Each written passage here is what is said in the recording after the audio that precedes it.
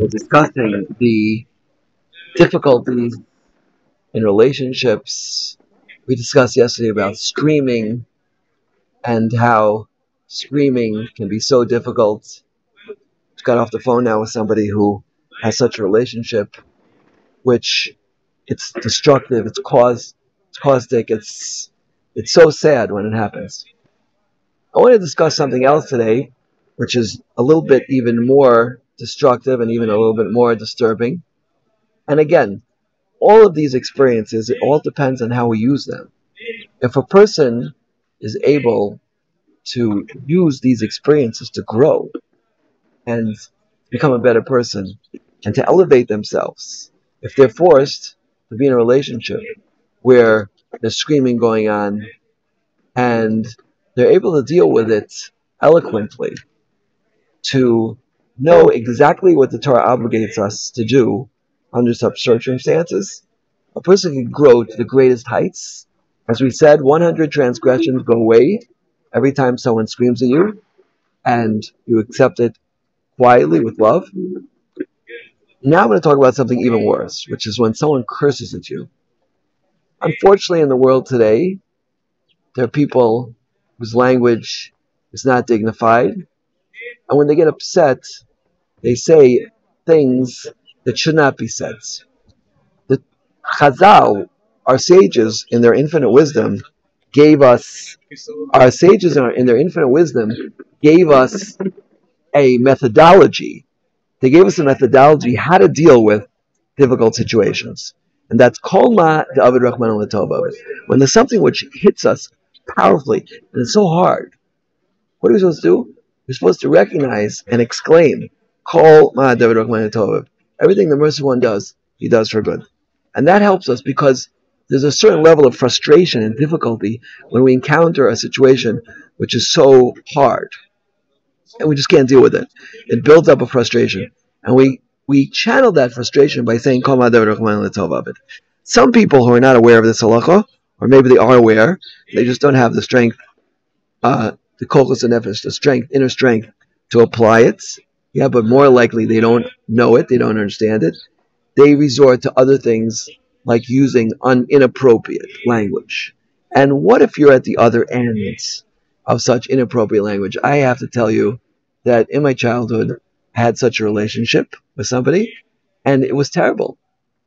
Many, many years, I was attacked with the worst language, and it hurt. It went very, very deep. Went very, very deep, and it's really hard. It's really hard. But you know what? Or as hard as it was, it forced me to grow. It forced me to deal with the reality of the pain that it causes. And this is what Hashem wanted.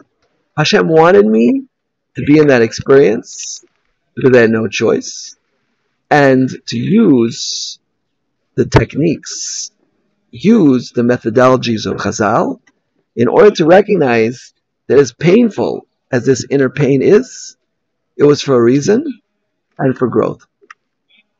Now we find in the Torah that Yaakov Avinu, who was Ish Tam, who was perfect, yet when Rachel stole the Truffim, he said whoever stole those Truffim should not be alive to tell the story. And in fact, she died because of that curse. Yaakov Avinu had no idea that this was going to happen. And in fact, the Mefarshim say later on, when Yaakov Avinu, when the Shvatim, when Yaakov's children come back with extra money, and he returns it as they go back to Mitzrayim to buy more food, Yaakov says, maybe there was a mistake. Maybe it was an oversight. Yaakov Avinu learned his lesson to be very, very careful how you speak, because every single word we say has incredibly great implications. I know once I told my wife she was having trouble falling, and I said that if I could, I would take this on myself. Afterwards, I had 6 major foot injuries in 2 years. I went to Rav Dan Segel, and I told him what happened. I said, is it because of what I said? He said, it's definitely what you said.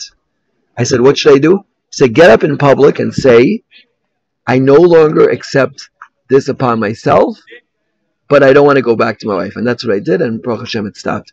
What we say is incredibly powerful. We have to be very, very careful the words that come out of our mouth, as we see from Yaakov Avinu and many other instances in Tanakh. This is what's called Poseach Piv L'Satan, opening up your mouth L'Satan, and it's very, very dangerous. We have to be very, very careful not to say anything caustic or destructive and wish bad upon anybody. But certainly, to curse somebody and to use language which is completely inappropriate, this is a terrible, terrible thing. And it gets into the deepest recesses of someone's neshama and causes them the greatest pain. And I testify on it. But if you were a victim, like myself, of such a relationship, then I have to tell you, don't despair. Because there's hope. And not only is there hope, but it's a great light. As the Zohar says, Lefi rova choshech rova or, according to the amount of darkness is the amount of light. This foul language, it comes from the greatest darkness of impurity, from the worst places of impurity. And it goes into a person and it causes them the greatest damage. But according to the amount of impurity and damage that a person sustains from this, they can also gain from it. They can also gain from it and get an incredibly powerful experience afterwards of growth and elevation and coming to the greatest levels of perfection. Because according to the difficulties we have, according to the darkness, is the light.